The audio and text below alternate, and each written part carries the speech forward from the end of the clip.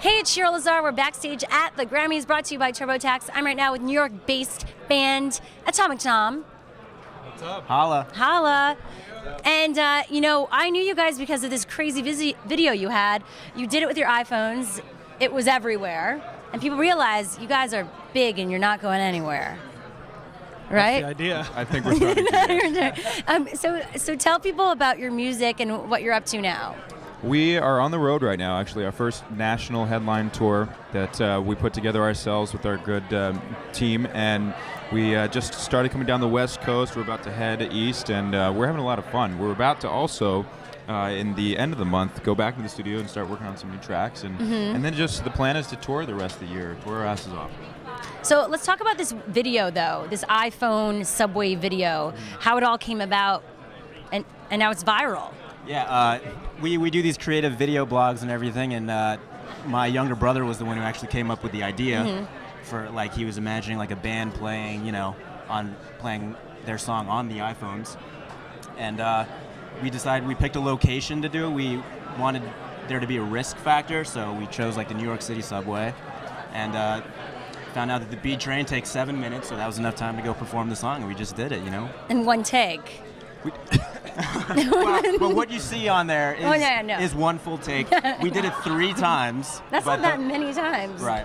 But the last one was the money take. The energy was real good. People were into it. There was a baby on board, if you look really closely, just like in a stroller. I didn't like even this. know there was a baby on board.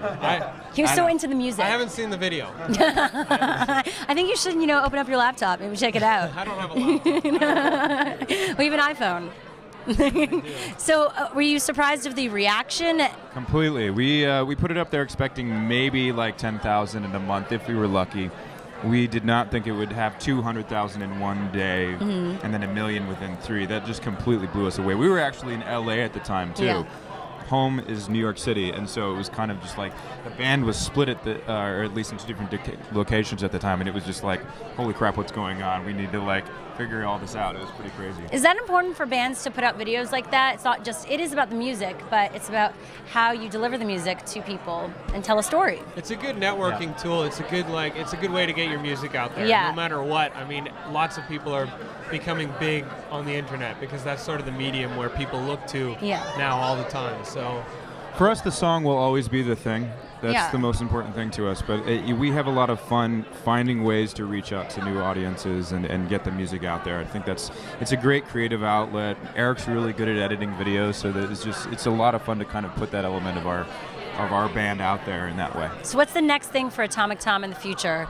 The new album? New record, probably either late this year or early next year. Really, for us, it's just getting the show out there. We want people to see how we make these songs rock. And bumping into some cool people at the Grammys?